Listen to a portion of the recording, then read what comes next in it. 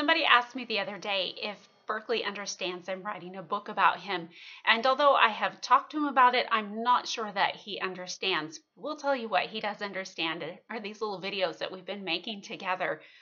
He really enjoys watching them played back, but the takes are a one and done.